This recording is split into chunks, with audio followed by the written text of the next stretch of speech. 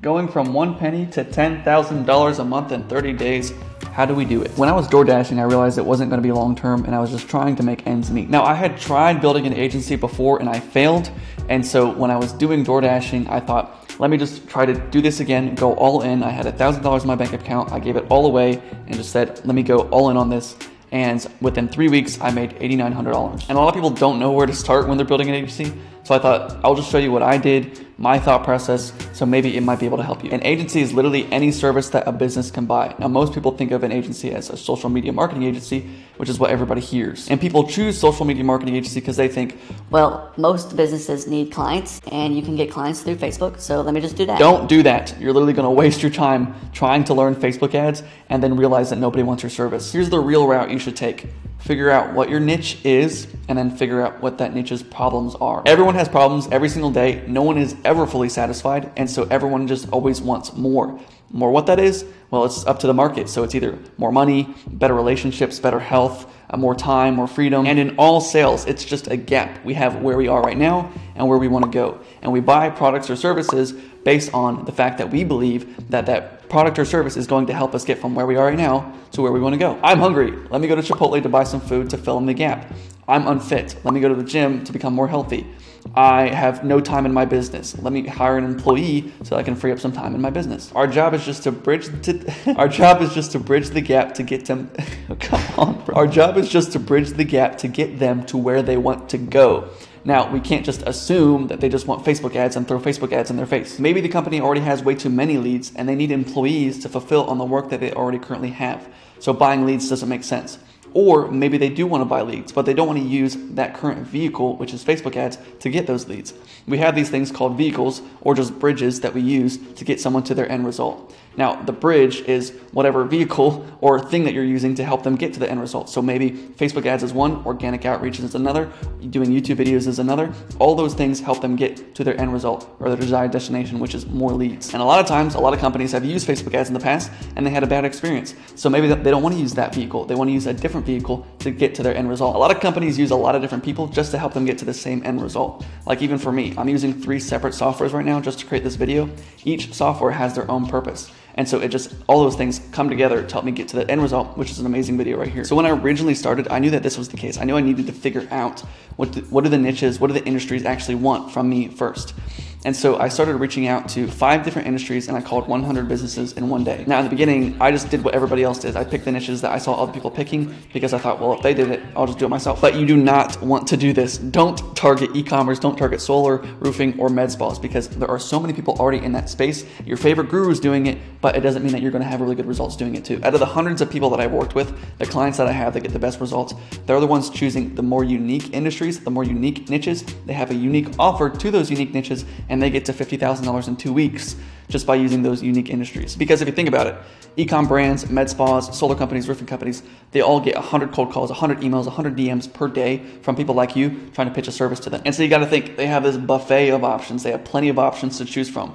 They're going to choose what's best for them, what they think is better. They're probably going to choose the guy that has more experience, that has a better offer, a better ROI, better guarantee, rather than choosing some newbie that's reaching out to them in their DMs. And so what we want to do is we want to go to a starving crowd, someone that no one is reaching out to, because those starving crowds, we don't have to compete with anybody. We have a completely blue ocean because nobody's reaching out to them. And so it's going to be much easier to get clients in those industries. So when we're picking a niche, we need 3 criteria, which is 1, they can afford your service.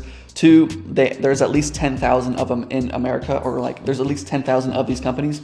And then 3, you want to make sure that nobody else is really targeting that niche. Now, a few people can't, you obviously can find people that are targeting that niche, but there's not a massive amount, thousands of people targeting that niche, like solar, roofing, med spas, or e-commerce. Let's just say tanning bed places. I don't really hear anybody else targeting tanning bed places. There's a ton of them. I see them everywhere. But the thing is that they don't really make a ton of money. There's like $50 per tanning that you do. And so they're not going to have enough money to afford your services. Architects, there's a good amount of them. I don't really hear anybody targeting them. And I know they make good money. So that might be a good niche. So once I had my 5 industries, I went to Facebook and started just cold calling them and asking them some questions. Now, I used a Facebook business search. You can also search on Google. I found that Facebook usually gives you better phone numbers so you can contact the mobile number of the owner directly, but Google usually has like the front desk lady. So I started dialing and I used this script. Hey, I'm writing an essay for a business program I'm in and I just need to ask a few questions for my paper. Do you mind answering a few questions for me? They say yes. Great. What's a current daily frustration that you're running into with your business? With this, try to get as much information as you can out of them. We're truly trying to figure out what's the gap that they're experiencing. Where are they at right now? Where do they want to go? Then the next question is, what do you want more of? And that's it. So I called 100 businesses in that day, and I got a lot of different answers from different people.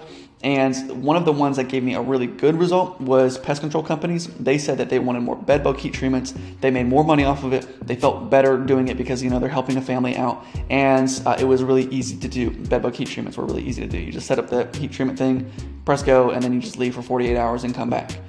And so they loved doing that. But the problem was that they relied on word of mouth. And so they wanted more bed bug heat treatments, but they didn't want to rely on word of mouth, which was their vehicle. So I said, my offer became, I help pest control companies get 10 bed bug heat treatments per month without relying on word of mouth. That's how I got my first client in my agency, was through that offer.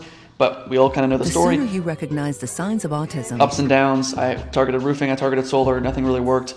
And then I basically stopped the agency, and then I started door dashing. Now, when I went all in and restarted my agency, I did a B2B agency. B2B is just business to business. That's, as a business, you're selling to another business. So a marketing agency is B2B. You are a business, you're trying to sell to another business. PR firms, web development, staffing agencies, they're all B2B. Even cleaning companies can be B2B because you do commercial cleaning, or even restaurants can be B2B because if you do catering to a company, that can be B2B as well. And the reason I did B2B is because the only thing that you really need to do is learn how to get clients for yourself. And so you just learn how to do cold emailing and LinkedIn and Instagram and Facebook messages. And then all you have to do is implement the same system that you learned yourself for the business. And so if I can get clients for myself, that's B2B. And all I have to do is re-implement that system for the business that I just got on as a client. And so if I learn cold email to get clients, I can just re-implement cold email for the client that I just got. And so when I did my other agency where I had to learn Facebook ads and a lot of other stuff, I had to learn how to get clients for myself, and then I had to learn how to do Facebook ads. And so I couldn't really get it up to a good amount because I would get these clients, I didn't know what to do for them, and then they would churn and they would leave. And so it was a hard time getting clients, and then on top of that, it was a hard time keeping clients because I didn't know how to do the Facebook ads. Now, I'm not saying that it doesn't work, but it was just easier to do, all right, let me master the art of getting clients for myself. And every time I get better at getting clients for myself, I help my clients get better at getting clients for them because it's all B2B and it's all the same. And I was able to make $8,900 in the first 3 weeks of doing that because it makes more sense for the company to go with you than anybody else. Because if you think about it, right, we have another agency that's doing ads. You pay them $2,000 a retainer plus $2,000 for ads, which is $4,000. We don't know if it's going to work. Usually Facebook ads take 3 months before we get any really good results. And so it's a lot down the drain before we actually see any results coming through. Or you go with me, you pay me $2,000 per month, and you will start getting results within the first month. And there's no paid ads. And I also had a guarantee, which was pretty good. So it's like, if it doesn't work within 30 days, I'll give you all your money back. And for you, it's really easy because you do, okay, a $2,000 per month retainer. It might cost you $500, $300 to $500 a month to manage their email campaigns or whatever campaigns that you're doing. And so, okay, that's $300 down the drain. And I made $2,000, so I profited $1,700 out of this deal. And you can also do different types of offers. Like you can do a pay per call basis, like they pay you $100 to $200 per call that you bring them. And this is a lot better than ad agency because, right, you have the retainer plus $2,000 of ad spend. But for you, you only pay me $200 if a call comes through or $100 if a call comes through. To them, that makes way more sense because the risk has minimized almost to nothing because I don't pay unless I get results. Now, I don't want to be biased here because it really depends on the audience and what they want. Usually it's one of two things. I need more leads and they're looking for different vehicles to get them more leads, or I need help with my business right now because I have way too many leads. I need employees to help me fulfill on the work that I have. So again, there's a lot of different opportunities and vehicles that you can go down in order to help them fulfill on the desired end result that they're looking for. And the more unique you make your offer, the better it is for you because they might hire a social media marketing agency to run their ads. They might hire somebody to do their emails for them. But if you come in and say, hey, I'll help you grow on YouTube and TikTok to get organic reach, help you reach a wider audience and get more sales through that channel, they're going to be interested, right? Because that's different from the other people that are already hired. So they'd be willing to hire you because of your unique value, but you're still helping them get the same end result of bridging the gap of where they are right now to where they want to go. Now, when you figure out who the audience is and you figure out what the audience wants and you create an offer for them, we want to sell it first before we do anything else. So don't start trying to build out a website. I hear this all the time. All these people, they build out a website, they do all this stuff for the med spa niche, and then they realize no one in the med spa niche wants to buy from them. And big companies have this little secret that they use all the time. They show you this really cool thing. They say, hey, you got to pre-order it. You pre-order it and wait a couple months. And then based on the pre-orders that they got, they're going to start manufacturing based on those numbers.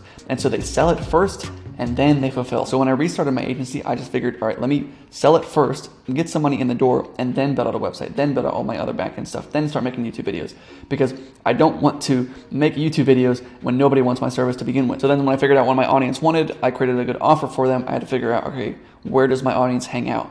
People sometimes hang out on email or on SMS, or they do a lot of calls for their business, or they do Facebook or LinkedIn or Instagram. And so we got to figure out, where do they hang out? My audience hanged out on Facebook and LinkedIn a lot. Then I just needed to get in front of the audience. And so I started reaching out on LinkedIn and on Facebook, and I automated my outreach to be able to get consistent booked calls. And I got booked calls because I had a really good offer. They wanted the offer. They said, yes, I'm interested. Then we hopped on a call. Then I sold it, and then I fulfilled on it. So that's how I started my agency. Built it to 10K in 30 days, starting with 1 penny. Honestly, I started with 10 cents and I built it to $8,900 in 21 days, but who's counting, right? So if you're starting an agency, or you have an established agency and you want to figure out, how do I get 120 appointments per month on autopilot, you can book a call with me below. I'll talk to you soon.